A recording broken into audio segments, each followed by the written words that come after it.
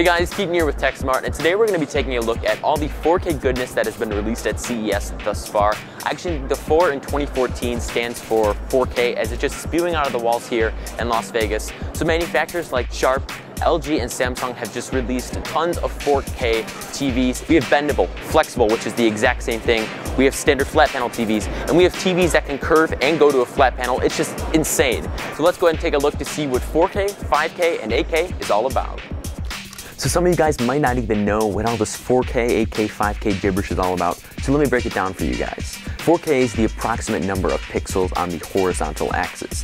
So for example here, you could fit 4 1920 by 1080 screens in a 4K space, and that's how you get 4K. 4K is clear, more vivid, and you'll just be able to see your content in a new light.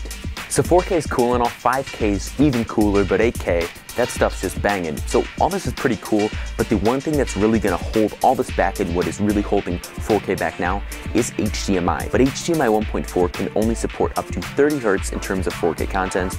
And just a little background knowledge on Hertz. Hertz is how often an image can be changed on a screen. So again, it can be displayed at 30 Hertz and 4K for just your standard HDMI 1.4 port. But with HDMI 2.0, and this is truly revolutionary, and it will be coming out in the summer of 2014, it can be changed up to 60 times or 60 Hertz. So this will make your content in 4K a lot smoother and just give you a nice kick-ass experience. So starting off, Samsung released a plethora of TVs here at CES 2014, ranging from your standard 1080p TVs all the way up to the 4K beasts. And what really caught the media by surprise was the 85-inch bendable TV, which is just a prototype. With a touch of a button, it can curve from your standard flat panel all the way to a curve. When it is curved, your eyes are equidistant from each point on the curve, and that'll just give your eyes the most natural, clear, and just best way to go ahead and view your content. Although I do think it's a bit gimmicky, it is just a prototype, so we might not even see this come to market, but I hope we do, and many other manufacturers out there, such as LG, are kind of replicating the same type of concept. So yes, all the content on here is displayed in 4K, so you're gonna get all that great pixel goodness, and it's just gonna look absolutely fantastic on the 85-inch monitor.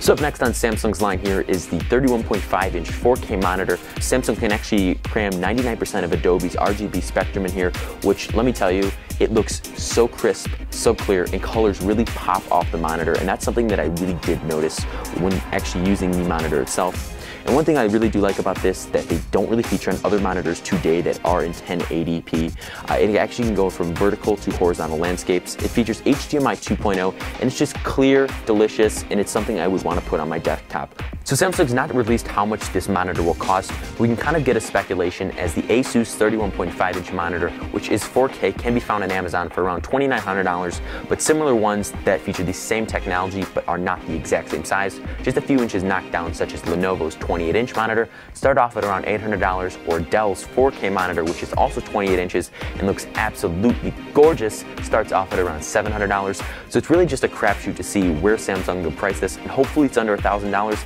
or I don't think it's going to get anyone's money. So coming to a close in Samsung's part here, it's the 105-inch curved 5K TV. So 5K, you're just probably saying to yourself, 4K has just come out, how can there be 5K? Well, actually, it's because of the aspect ratio, as it's a 21:9 aspect ratio. You're still getting the same amount of vertical resolution, but the amount of horizontal resolution is different, hence the reason there's 5K. So the 5K, just 105-inch curved TV by Samsung looks absolutely fantastic. Samsung really focused on the curves, and it really makes content pop, especially with the TV that big. And I can see this being ideal for people watching movies, but when you're watching standard television, you're probably going to see black bars around the content, as most television is shot in 16:9 aspect ratio.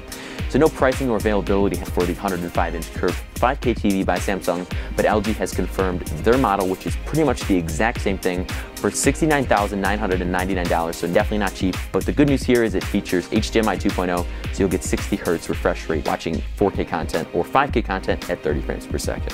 So also similar to Samsung, LG rolled out their 105-inch curved 5K TV. This is going to feature the same aspect ratio of 21:9 in the exact same resolution as we saw on the Samsung one. The only difference there is the fact that they confirmed the price, which starts off at $69,999. So it features a WebOS interface, and this is kind of where it diversifies itself. And WebOS comes with a remote. It's a lot smoother and it's less cluttered in terms of the user interface. And I really think that's a big buying point for people who want a massive monitor that's curved. It's It's going to give you a nice experience on 5K, but you'll also be able to browse the web and use these smart technology features with LG's TV. So even though Sony did not release any 4K TVs this year at CES 2014, they came out and said that they engineered their previous 4K TVs featuring HDMI 1.4 in a more brilliant manner. So when they were constructing these TVs, they made all the parts in there compatible with HDMI 2.0, so when HDMI 2.0 did roll out, all it would be needed is just a firmware update to be released, and you'd be rocking HDMI 2.0 on your brand new Sony TV. Also, they released a 147-inch 4K projector that can project any type of 4K image, display, or anything along those lines on any type of wall, and it looks great to the human eye. Also, they unveiled a 4K Handycam, so they had a 4K camera out now, which is about $5,000, but the 4K Handycam is about $2,000, and it can shoot 4K at 30 frames per second. So it really seems that Sony's trying to push 4K into the consumers and kind of give it at a nice comfortable price point to where you can rock the latest technology without hurting your wallet. The Sony 4K Handycam comes out in March of 2014 as the 147-inch 4K projector comes out in the summer of 2014.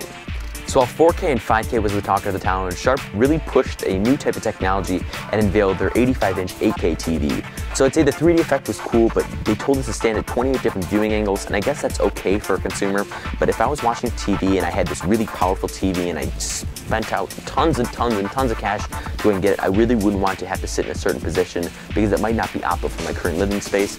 So it's a bit gimmicky. I guess 8K is cool and all, but the human eye cannot really distinguish the difference between 4K and 8K, so I think it's, if anything, just a marketing tactic and for you to spend more money on a manufacturer. So just the pricing on the 8K model compared to the 4K model, which is currently out, it's really going to be interesting to see how much more money you're going to have to be paying for the extra 4K. So even though Vizio was not on the show floor at CES, they debuted some pretty nice 4K TVs. Prominently starting off here, they released the brand new 50-inch 4K panel starting off at just $999, which is super affordable. And then they also debuted their 70-inch model, which starts off at $2,600. And I gotta tell you, Vizio has really stepped their game up and allowed 4K to be affordable for all consumers. So the real showstopper here was Dell's unveiling of the brand new 28-inch 4K monitor for just $699. So it's a nice comfortable price point to where people can invest in 4K and still have a big enough screen to see their content. So as we can see here at CES 2014, 4K has become truly affordable, but if you want to spend up to $70,000, you can for a 105-inch curved, either Samsung or LG 5K TV, which is just absolutely fantastic. Thank you guys so much for watching this piece on 4K, 5K, and 8K content. If you guys enjoyed this video, drop me a like down below. Also go ahead and subscribe to the channel. It lets you know when I produce a brand new video on some of the cool tech we see here in Las Vegas, and I'll see you guys next time. Bye-bye.